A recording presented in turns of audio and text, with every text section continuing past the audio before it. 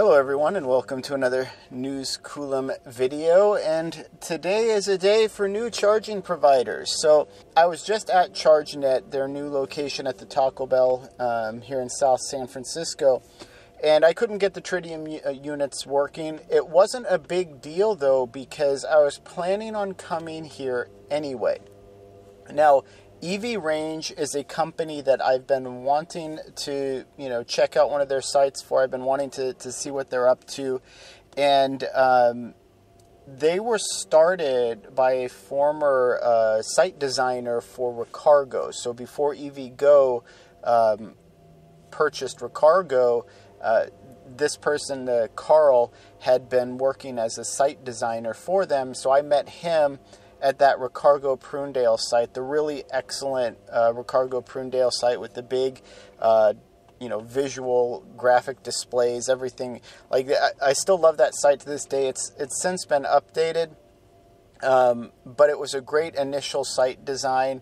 We had high hopes for Recargo. It seems like their priorities went elsewhere. They didn't fulfill a lot of their California Energy Commission grant funding for the sites that they had, commissioned or planned to build out. So that was all unfortunate, and then they were taken over by EVgo. But they started a lot of the older personnel from Recargo, who were, I think, largely responsible for that Prunedale charging site.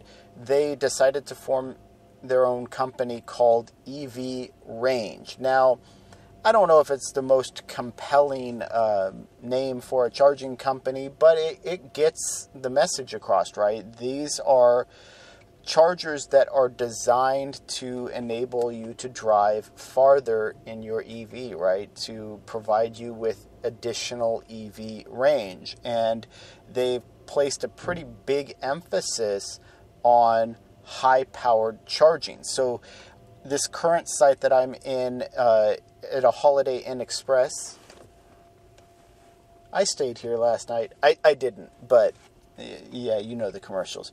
Anyway, it's two 350 kilowatt BTC high-power chargers. So these are really powerful units, basically the fastest currently available. There are only two here, though. But that's still, a good option, considering we're like right next to a McDonald's, just off of the San Francisco airport. So this is another option. The thing is, there's a lot of these EV Range sites that are going in, and I think locations that will maybe be better for travel. So when I was in Soledad on Highway 101, stopping at the Electrify America charger, I noticed a new charger going in there. I didn't know who was responsible for it. Well, it was EV Range, and that charging site has since gone online. But if you look at where EV Range is placing a lot of their charging sites, they are in areas that facilitate travel. So along Highway 101, they're putting one in along Highway 395. Right, this one here in San Francisco is maybe more of a centrally located one, but it's still a good charger, good charging service. Now, one thing that they didn't carry over from Recargo that I would love to have seen them do instead, their credit card payment reader worked great. The problem is these are high-power chargers with the Huber plus Sooner cables, so as an older Bolt EV owner, I have to support that cable. And so it's really tricky to get the timing where I can put my card in, have it read, authorize the payment, pull the card out, and then lift the cable. So the order of operations, I feel like they screwed up. Originally, Recargo, you would put your credit card information in, and then it would start a counter, and you had a minute and 30 seconds to plug in the car and activate the charger. Here, you have to plug in first, then you put in your payment, and then it will initiate the charger. So that's a little bit, in my opinion, it's less than ideal, especially if you're in an older EV, like an older Chevrolet Bolt EV, where you have to support that CCS charging cable as you're initiating the charging session. But either way, I'm not going to do a full-on site review for this. Frankly, it wouldn't score necessarily high just because of the low number of units. This is almost more of a charger for this hotel or motel, right? You pull in with a high power charging EV, Kia EV6, you plug in, you go into the lobby, register your room, everything else, get your keys, check in.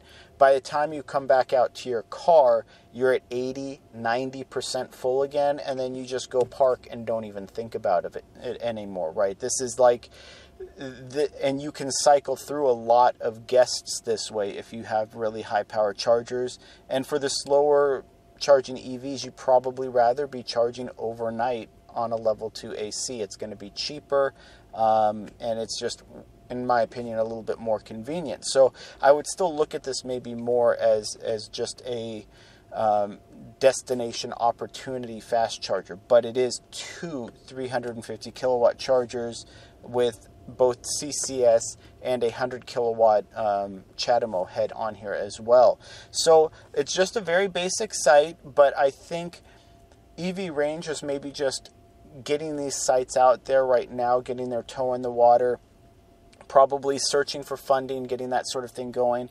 And, I would say don't overlook them as a charging provider because they have a lot of actual experience already in site design, procuring equipment, contracting, getting sites designed, permitted, laid out, coordinating with funding from state, local governments. So don't overlook EV Range as a potential future player, especially if we start to see more of these federal infrastructure grants and more of these state grants for charging infrastructure.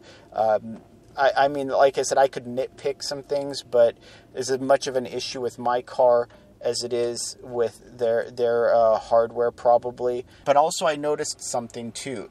These are listed as 350 kilowatt chargers. However, they're also listed as 350 amp. So this means that they're only really 350 kilowatt chargers for basically 900 volt cars. And there aren't a whole lot of them, right? The Lucid Air would be one that might be able to start approaching. Whereas something like the GMC Hummer EV, it relies heavily on that 500 amp service. And because it's charging at like 700 volts, this charger could probably only, supply, well, something less than that, right, at 700 volts. So it's not going to be able to provide 500 amps at that higher voltage, it looks like. So I don't know, maybe this is sort of a medium charger. Anyway, just an interesting site to see. Like I said, I'd like to see them maybe work on the order of operations for activating. Maybe increase the power a little bit if they feel like it's appropriate. But otherwise, yeah, like I said, I'm really excited to see what EV Range is doing. I'll probably check out a few of their other sites in the future. I know they have a few more coming online. And like I said, some of them are in some pretty crucial, very needed areas. So I'm happy to see them sort of supplementing the rest of the public charging infrastructure. But as it is, I'm going to need to start heading out anyway. I'd love to hear what you think. Are you interested in learning more about EV Range? What they do? What did you think about that original Recargo site in Prunedale that they had designed? And what do you think about some of these, I guess, upstart charging providers sort of breaking into the market with these smaller, sites, up-to-date charging speeds though, right? 350 kilowatt or thereabouts. And what impact they might have on the future of the public charging infrastructure. If you enjoyed this video, please like and subscribe. It really helps out the channel, and thank you for watching.